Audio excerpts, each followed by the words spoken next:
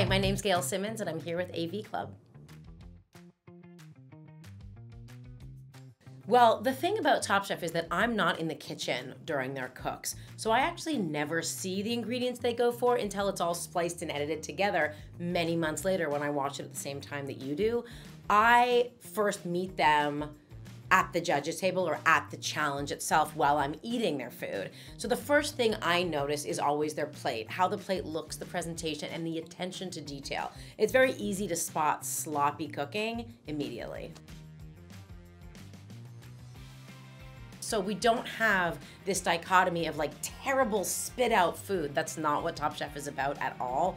But I will say that in the early years, it wasn't quite as polished as we are now. And there were some rough rides along the way, some bad flavor combinations I remember, things that are totally oversalted, and of course, a lot of things eaten raw that were not supposed to be raw, and vice versa. I'm always amazed at how much I learn, how much I have to learn, how I can, be an expert and a pupil at the same time, and that's why I love food so much.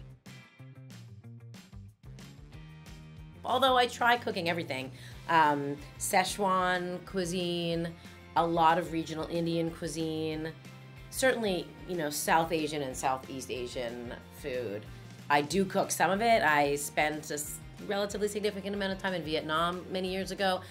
But the one thing I learned is that even though it looks so simple and fresh and that half of it's, like raw vegetables, that the amount of prep that goes into it, the nuance and the balance of salty, sour, sweet, bitter is so extraordinary and takes years of practice to perfect.